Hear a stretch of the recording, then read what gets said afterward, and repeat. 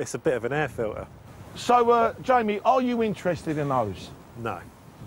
You're not? No. The old rear panels there. You brought me 2 rotten wings, and I can get these brand new. Oh, no. You don't want them? And that's not the worst of it. All right, Jamie. What about the roof? The wrong bit of the roof.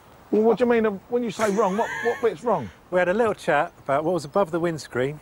A piece of metal goes above the windscreen between the roof.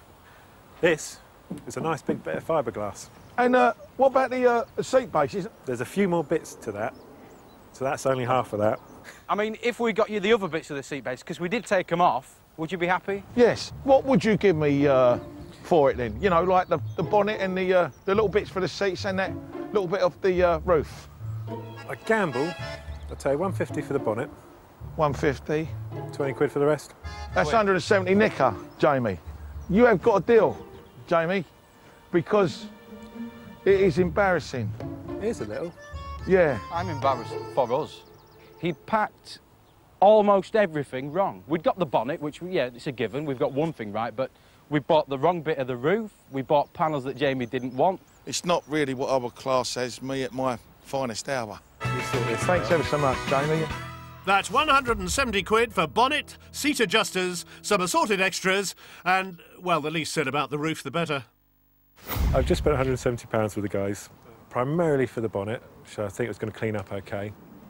The rest of the stuff they didn't bring up with them, I was a little bit disappointed, but they're going to post them up to me, so they seem like trustworthy characters.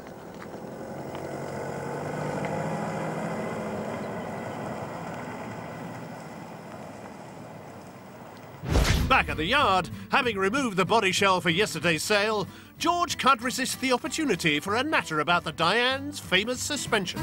Now, one of the most noticeable things about this car is that the suspension is ridiculously soft. And this is because it's pretty much basically a 2CV, which was designed for French farmers to drive across ploughed fields in their clogs. And one of the design briefs when they built a 2CV was that it had to carry a basket of eggs across a field without breaking them. And another thing about this suspension is that it's independent left and right. So if you hit a bump on the left rear corner, the right one stays where it is. However, they are interconnected front and rear. So if you hit a bump on that front corner, it travels through this cylinder here where there's springs in here and it adjusts the rear suspension, which is really clever, especially if you think these were built just after the Second World War. Tech talk done, there's a sale afoot. Although it's not the suspension, but the Diane steering rack that's attracted trike nut Joe. I've come to buy a new rack for my trike. Hopefully it's going to be the right one and it's going to be a decent price. So I'll get to see Sheldon in a minute and see if it's any good. All right, Joe, how you doing? All right, well, this is the said part. Looks right. Yeah? It's pretty good. If we can maybe just check. Does it lift and come forward with it? Excellent. Oh, wow. So it's that's a Motor Guzzi bike engine? Yeah, the Motor Guzzi 1000cc V-twin. All mounted into the original Diane chassis with the Diane gearbox. It looks aged. Well, I've not cleaned it since I took it out of the chicken coop. Just going to have a look to see where that rack was. It's down inside there. Does look similar. Yeah, that's the one. I'm quite happy with that. So, what was the price on this? Call it 50 quid. Deal. Yeah? Thank you very much. You're welcome. You're welcome. Yeah, it turned out to be the right rack. That's really good. I'm very happy. I got it for £50, so I'm really happy. 50 quid for the steering rack. Joe rides off a happy man. But George and Sheldon are still a far cry from breaking even. It's the final day of the dismantle, and Ben is prepping for another sale. Because, believe it or not, Frankie may have found a buyer for their knackered engine. Hello, mate. Yeah. Yeah. I've still got the Citroen. Yeah, the DS. Yeah. I'll have a look. I mean, I've got a geezer now that's already working on it. I mean, he's my assistant, my associate. It will be ready for you to have a look at, and then we can talk about some money. Despite being as dead as a very deceased dodo, this is the coveted 2.1-litre engine with sought-after 5-speed gearbox. That's a proper lump, isn't it? So it's a dodo that should still fetch a price, if someone else is willing to do the work on it. And Tom Wagerlick might be that someone. I came to have a look at the engine, gearbox, steering rack, and possibly some other bits for Citroën DS. I'm not looking to spend much more than 60 quid. The engine out the DS, stripped, especially for you, by my young apprentice. Engine, gearbox, a steering rack down there, and that green thing, a little job lot. To you, I'm looking for, say, 135. How'd you feel? I was rather thinking about 50 quid for the scrap value of this lot. Tom, if that was a runner, I would totally agree, but in this case, maybe 60 quid? Tom. 70 quid. 70. That's what it is worth for me. No, yeah. Tom, no. I'm talking to you now, 90 shots, £90. That's pound notes. 90 quid. Yeah. 90 quid. All right. Have we got a deal, Tom? Yeah. Thank you very much, my son. Thank you very much, Tom. Have you got the money? Yeah. I got the money. What credit cards? Yeah. Huh? No. No. So that's £90 for engine, gearbox and steering rack. It's only £910 shy of what the engine would have been worth, had it been a goer. But the boys are into profit. Just. It looks like there's an engine sale on the cars for Sheldon too, and it's brought him and his Diane motor to rural Buckinghamshire. Well, today I'm off to a little place just on the outskirts of Milton Keynes, where I'm meeting a guy called Louis, who takes his 2CVs and turns them into four-wheel drives and does off-roading in them. So, yeah, be interesting to see how he does it, more importantly, why. You can ask him yourself, because here's said punter, Louis Barber. We're all 2CV people, all very long time, 30 years 2CVing. We convert them to four-wheel drive, put the bodies all back on it. It's a bit of business, but it's not really about the business. It really is about the fun of the cars, you know. We like the company, the travel, and we just kind of have a bit of a laugh. This engine, we haven't seen it, so not good news. We could pick a good one up for 150, but I think they want a lot and they ain't gonna get it, you know, it's not gonna happen. Oh, wow.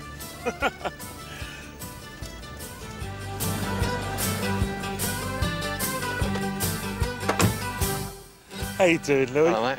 Nice to meet you. How you doing? You all right? I'm good. Go on then, what do you got? I'll tell you what I've got. I've got a lovely 2CV Right. engine and I've got a gearbox. And I've even left... 2CV? Diane? Is that out of a Diane? Diane, Same, okay, same. right. Is there any Yeah, difference? pretty similar, yeah, okay. I've left the carb on it, alternator, starter motor, discs Shafts, yeah. and calipers. Come Think on, about it. we'll have a think about it. I mean, come on, have a look at the cars. But Sheldon's keen to do his deals on wheels. Gentlemen, start your engines. Put your foot down. It's a chance for Sheldon to give Citroen's egg-friendly suspension a real test. You got used to it then? Yeah, that's easy. Yeah, it's a nice bumpy ride.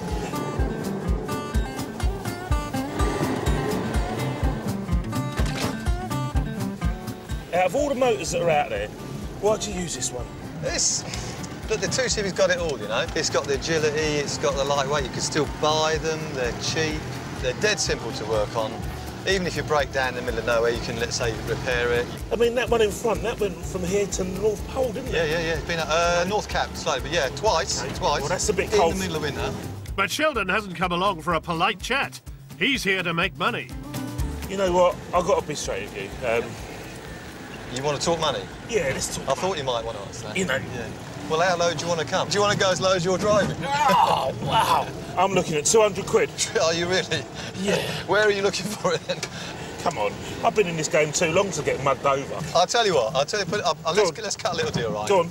If you can do the whole course without getting stuck, I'll give you 175, right? If you get stuck, the money's coming down. But I'll give you a bonus, right? If you can do it really good, yeah, 200.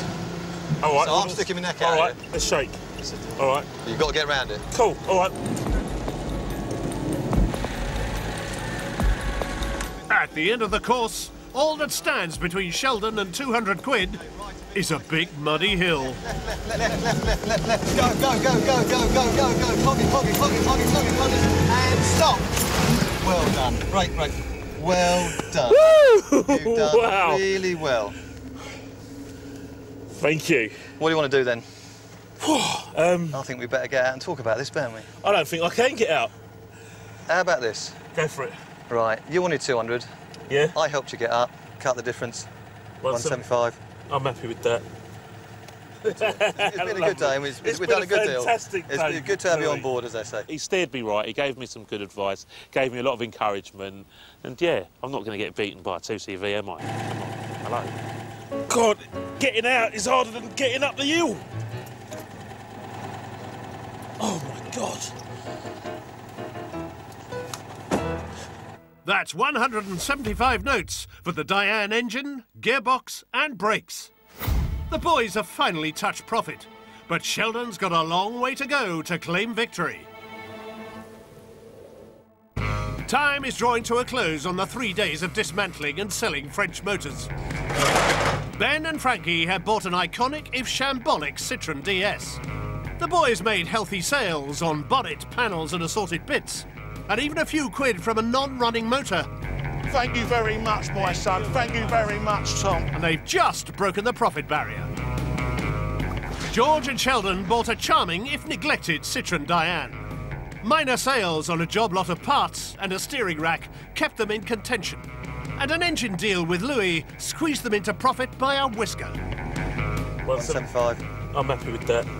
There's not much in it, but a follow-up call from engine buyer Louis could help Sheldon tip the balance. Oh, hello, Louis. How are you? Yeah, I'm good. Yeah, it was a blast. Oh, you do want the chassis? Yeah, I thought you would. Look, well, why don't you just come down and have a look?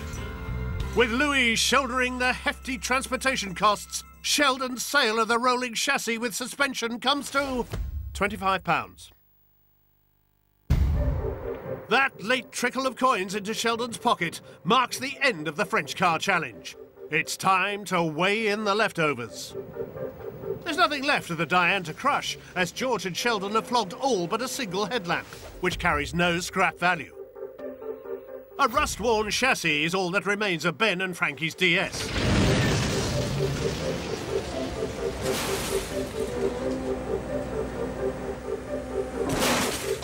With scrap going at £115 per tonne, a weight of 511 kilos equates to an extra 59 notes in the purse. But is it enough to tip the scales? Now, I'll resist the temptation to say the light's on but no one's on, because, well, it just isn't. So, what's the problem then, lads? You a little bit nervous? No, we're not, as it happens. We parted up with 560 for this little bit of French seaweed. Total sales, 789 nicker, giving us a total profit of 229 Sovereignios. Wallop. Ben and Frankie travelled far and took a huge financial gamble by buying a Citroën DS with untested engine and suspension. When both those major assets failed to work, they looked to be facing a disaster. But a couple of bulk sales set them on the right track, and the eventual sale of the knackered engine inched them into profit. Minor web and phone sales on items such as windscreen and boot lids added coins to the coffers. But with profit margins this tight, is it enough? George and I, we paid £500 for our lovely little Diane. Total sales, £610, which gives us a total profit of £110.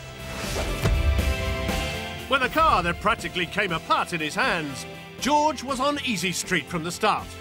But Sheldon's deals failed to deliver the big score, with sales on a job lot of panels and the engine falling short of the mark. Deals on the steering rack and chassis helped the boys avoid an embarrassing shortfall by inching them into profit. And a solitary web sale of one headlamp for just 10 quid proved to be the sour cherry on a rather small cake.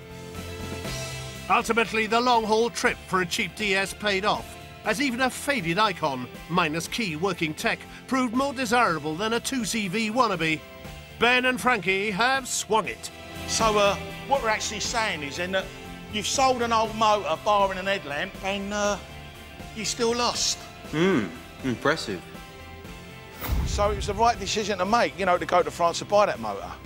And yet again, I have proved that I'm an international businessman. Well, we won. But just imagine if that engine was working. We would have thrashed them, just smashed them out of the park. To think I sold all those parts. Really put a lot of hard work into that, Diane. Don't always get it back though, do you? Since the making of this programme, all the parts sold have gone on to live again. Ben's as pleased as